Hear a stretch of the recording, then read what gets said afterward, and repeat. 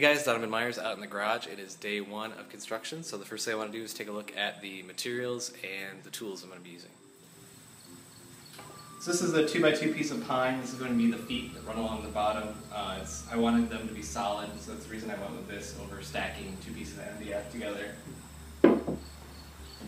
These are 1x2s, so really 1.5 by half. I'm going to use these to frame together, so if I have two pieces of MDF coming together, it'll be on the inside of that, and I'll screw through that rather than screwing through the MDF. That'll keep it from splitting. I got this piece of angle offset aluminum. It's a 1/2 inch by 3/4. So the 1/2 inch part is going to sit and hold down the control panel overlay. The real Vewlix does that, so I wanted to attempt to get close to that with this cabinet. This is a 4x8 sheet of 1/2 inch MDF. It's just cut up like this to fit in my car.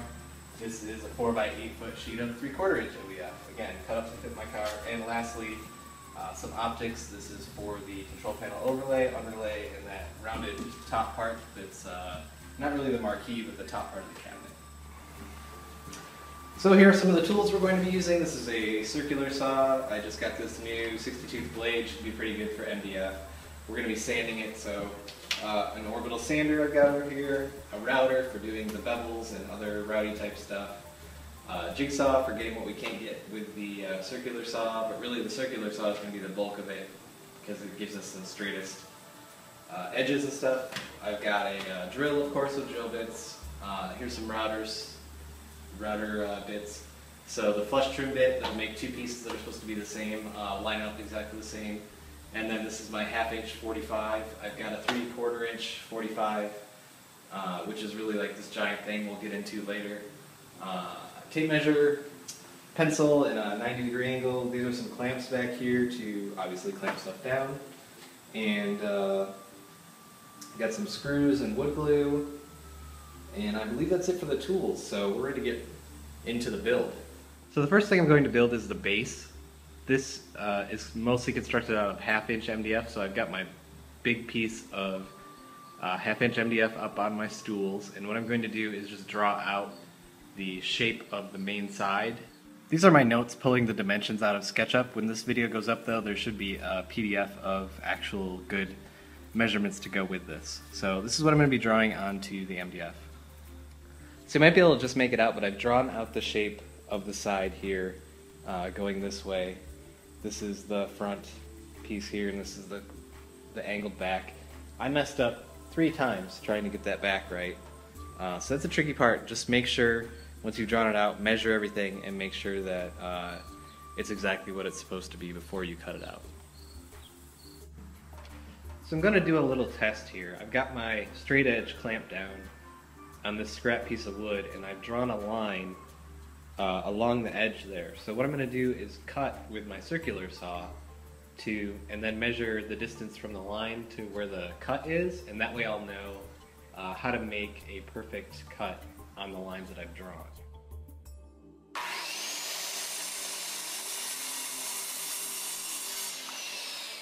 So I can see here that my guide is 1.5 inches. So what I'll need to do now is clamp 1.5 inches away from where I want to cut on my main MDF piece.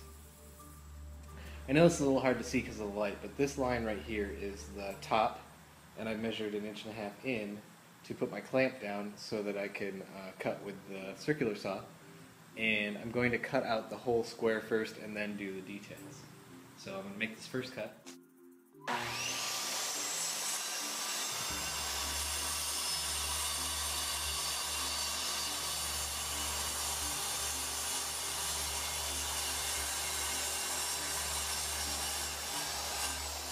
Alright, so now that I have just this little square to work with, I'm going to clamp the rest of the area and get the rest of this cut out.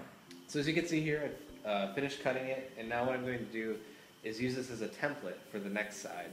So I've got this perfectly squared off in my square corner here, and I'll just trace this with a pencil.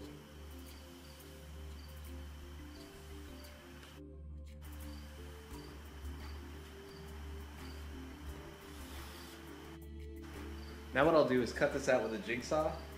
I guess I could use the circular saw too, but cut it out, and then I'll clamp these together and then use that flush trim bit to make sure that these two are exactly the same. So I have that other piece jigsawed out now. It's sitting on top of the good piece, and so what I'm going to do is use the flush trim bit on this router to run along the bottom of the nice piece to trim the other piece to be the same size. You can see I've adjusted the router so that the wheel rides right along the middle of this bottom board, and the cut blade is going to go along the top board, and it's clamped so that the bottom here is flush and this back side is flush. So all this other garbage is going to get trimmed off.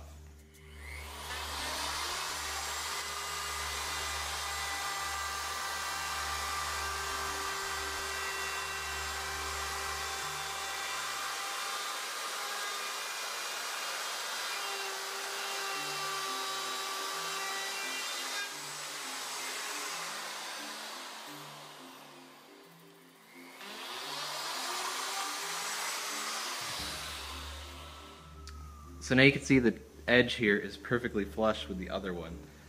So now these pieces are basically exactly the same. I wish I had known about this trick with my first cabinet. The next thing to do is cut out the bottom piece. Okay, so I have the overall shape drawn out, and I'm going to cut this out. This will probably be the last time that I show just cutting up MDF.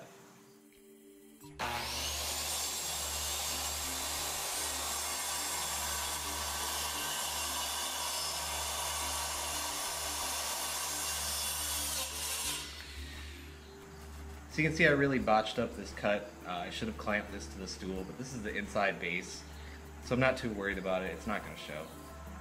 So now I just need to cut out those little notches in the front. I'll probably end up using the jigsaw to do that. So the whole point of these are there's going to be a 1.5 inch piece of MDF here to make up part of that bevel, and then the front is going to sit in front of that. So this needs to fit flush like this, so that then another front piece can come on to be the front of the cabinet, to have that 1 inch bevel on those front corners. So the bottom's done. So I have all my pieces cut out, and now I want to work on the front. So what I've done is, this is a 1.5 wide piece of 1/2 inch MDF, and it's sitting 1 inch into this, the actual front piece.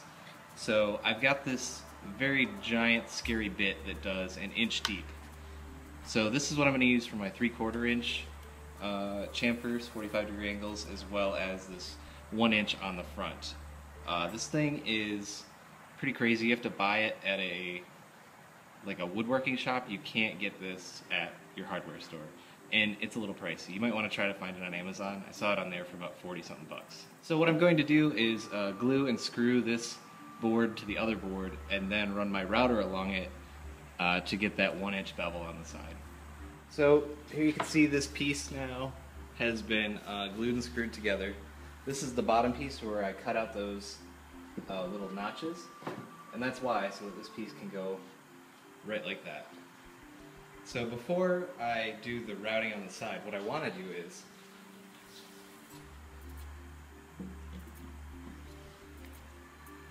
this side piece here is meant to have this angle here. So what I need to do is kind of trace this angle onto the side, and then somehow figure out with my circular saw how to cut this off so that it meets, so that I can put a board here, and this will be at the proper angle to kind of miter with that. So as you can see, I figured it out. In SketchUp it was about 26.2 degrees, and on my circular saw it's not that accurate, so I just had to keep kind of adjusting and eyeballing it to look at where the line was. But you can see here I made that cut all the way across, and now this front piece is ready for its 45-degree chamfer. I have my giant router bit on my router, and I've tested it on this piece of 2x4, and it's lining up like I want it to. So now what I have is that front piece with the the little side piece hooked up to it, and then underneath a straight piece of MDF, and that's what this bearing is going to run along, so to keep this straight. You could also use a gate at the back here and clamp that down. We'll see how this works out. I may do that for the other side.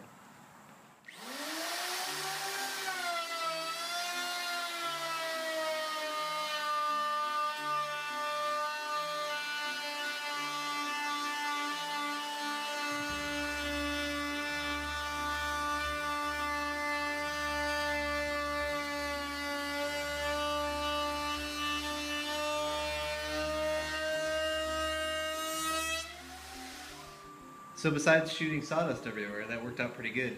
I've got my perfect 1 inch by 1 inch 45-degree bevel here. A little wood filler or something in here, a little paint. You won't even notice that's 2 pieces.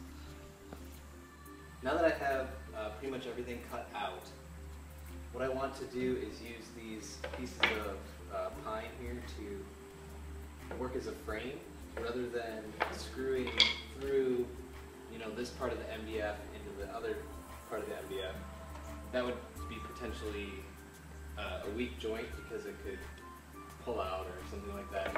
Plus you got the screws on the outside. So doing this framing way, what I'll do is screw this piece flush down into the bottom and then come back and screw this into the side, and that will give me a screw-free connection as well as much more strong. So I pre-drilled my holes for this piece. What I'm going to do is then get it flush on there and then drill through it again to leave little marks down there, and then I'll go back and screw in the nails all the way. So I have this one glued and screwed right here, so I can easily now put this side, line it up, drill through, and then put in the screws for that. So I'm going to do the other side just to get it on camera.